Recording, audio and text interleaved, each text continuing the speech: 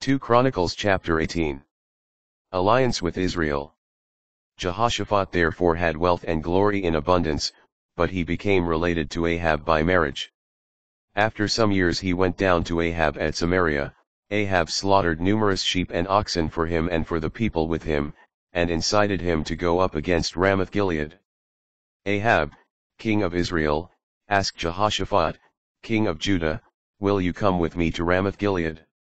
He answered, "You and I are as one, and your people and my people as well. We will be with you in the battle." Jehoshaphat also said to the king of Israel, "Seek the word of the Lord at once." Prophets in conflict.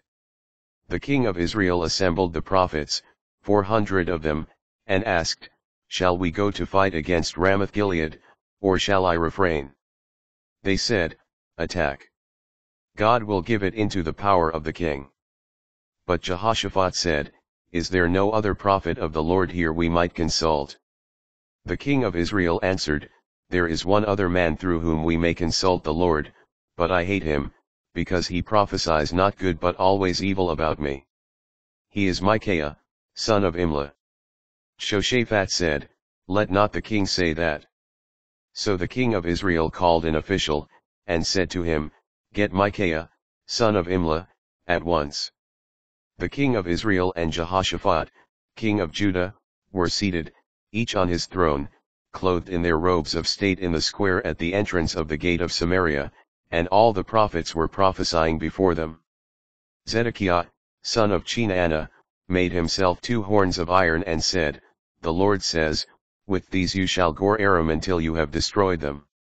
The other prophets prophesied in the same vein, saying, "Attack Ramoth-Gilead, and conquer. The Lord will give it into the power of the king." Meanwhile the messenger who had gone to call Micaiah said to him, "Look now, the words of the prophets are as one in speaking good for the king. Let your word be at one with theirs, speak a good word." Micaiah said, "As the Lord lives, I shall speak whatever my God says." When he came to the king said to him, "Micah, shall we go to fight at Ramoth-Gilead, or shall I refrain?" He said, "Attack and conquer. They will be delivered into your power." But the king answered him, "How many times must I adjure you to tell me nothing but the truth in the name of the Lord?" So Micaiah said, "I see all Israel scattered on the mountains, like sheep without a shepherd. And the Lord saying, These have no masters. Let each of them go back home in peace." The king of Israel said to Jehoshaphat, "Did I not tell you, he does not prophesy good about me, but only evil?" Micaiah continued, "Therefore hear the word of the Lord.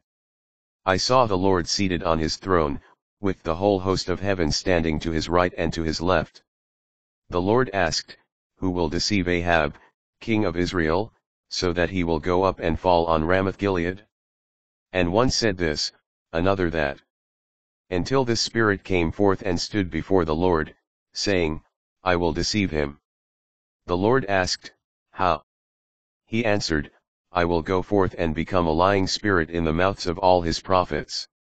The Lord replied, "You shall succeed in deceiving him. Go forth and do this." So now the Lord has put a lying spirit in the mouths of these prophets of yours, but the Lord himself has decreed evil against you. Thereupon Zedekiah, son of Chenaanah, came up and struck Micaiah on the cheek, saying, "Has the Spirit of the Lord, then, passed from me to speak with you?" Micaiah said, "You shall find out on the day you go into an innermost room to hide." The king of Israel then said, "Seize Micaiah and take him back to Ammon, prefect of the city, and to Joash the king's son.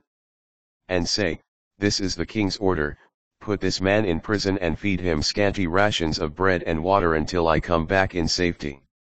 But Micaiah said, "If ever you return in safety, the Lord has not spoken through me."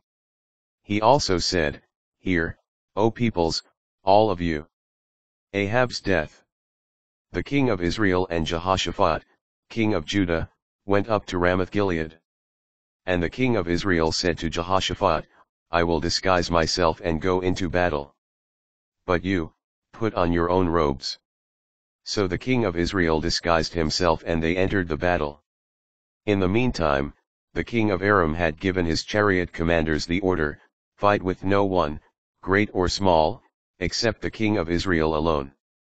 When the chariot commanders saw Jehoshaphat, they thought, there is the king of Israel, and willed to fight him.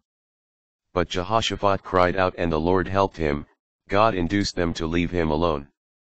The chariot commanders, seeing that he was not the king of Israel, turned away from him. But someone drew his bow at random and hit the king of Israel between the joints of his breastplate. He ordered his charioteer, rein about and take me out of the ranks, for I am wounded. The battle grew fierce during the day, and the king of Israel braced himself up in his chariot facing the Arameans until evening. He died as the sun was setting.